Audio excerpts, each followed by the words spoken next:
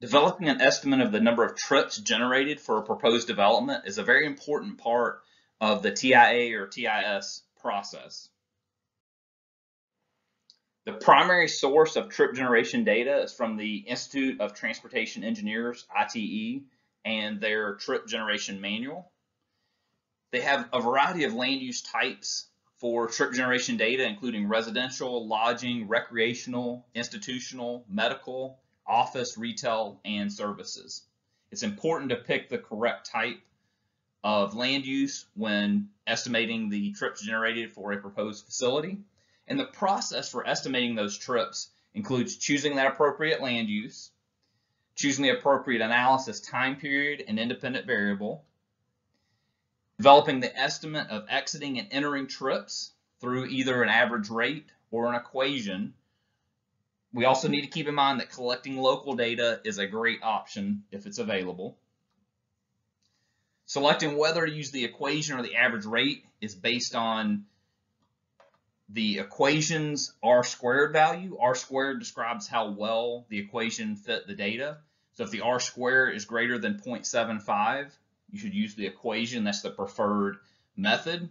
But if the equation isn't usable, if that R-squared isn't provided or is less than 0.75, you should use the average rate if the standard deviation is less than 1.1 times the average rate. Otherwise, you do need to collect local data. So we have an example here. Estimate the trips generated by all vehicles at a gasoline station with 14 fueling positions that also has a convenience market and a fast food restaurant.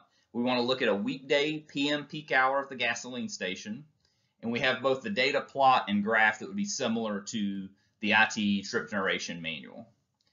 So the important thing here is to make sure that, again, we have the right type, and this does match what we were given in the problem statement: a gasoline or service station with convenience market and fast food restaurant.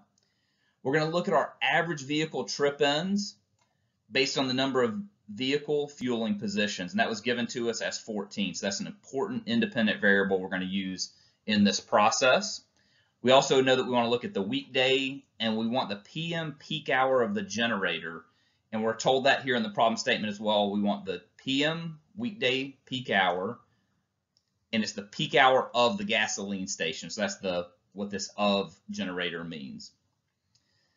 We're told that there are 15 studies that were used to develop this information. The average number of vehicle fueling positions was 12, so 14 is not far off from that. So that's a pretty good thing. We probably wouldn't want a number that's vastly different than what that average is, and we'll actually look at the graph coming up in just a moment that has more details on this. And those gas stations had an average of 4 truck fueling positions. So there's a mixture of vehicle and then passenger vehicle and then truck fueling positions.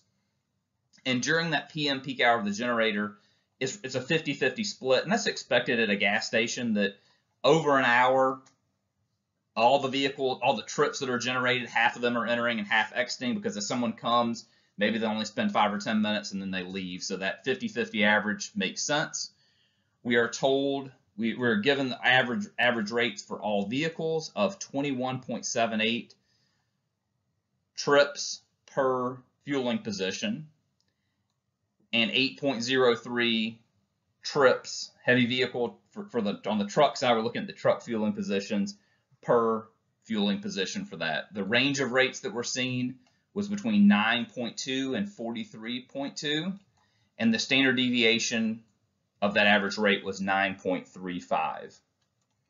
So we can already see that 9.35 is already low. So if we do need to use that average value, the average value is much outside of that 1.1 times the standard deviation rate. So we'd be good to use the average rate if we need to.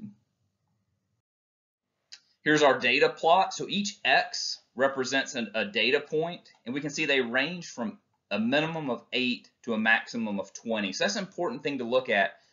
Is your location within those bounds of the data that were collected to develop this? And there's only one point at 20, and there's nothing above 16. So even anything above 16 may be somewhat questionable. But for us, the 14 looks good. We're in that core range that I would say is 8 to 16. And again, these are the number of vehicle fueling positions. We are given the fitted curve equation here, and this is the solid line. R squared is really low, and you can see it doesn't really line up well with the data. So the low R squared means that we should not use that fitted equation. That means we hopefully can use the average rate, and looking at it in relation to the standard deviation, that is something that we can apply. So the independent variable, again, 14 fueling positions is within the limit, the overall 8 to 20 fueling position limit that we saw on the graph. We can't use that equation because the R squared is much less than 0.75.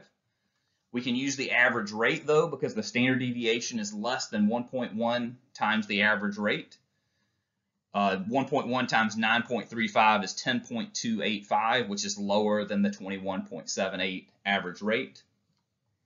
So our equation to calculate the number of trips for all vehicles is 21.78 trips per fueling position multiplied by 14 fueling positions gives us 304.92 trips.